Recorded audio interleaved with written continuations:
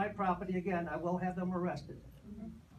Actually, the solution to that really is to close the gates to the I don't have a gate, and I will never put a gate. The horses were there before me. I don't bother them. They don't bother me. If they are not chased, they don't have any damage to our property.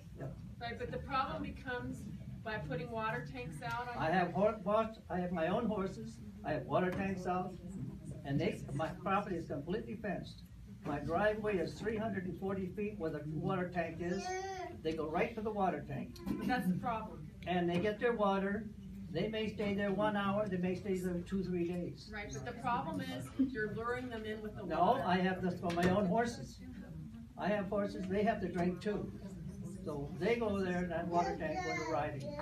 I think the wild horses stick their neck through the fence to get the water where your horses are. BLM would like No, to I have representative some would like to inside the gate, inside my horse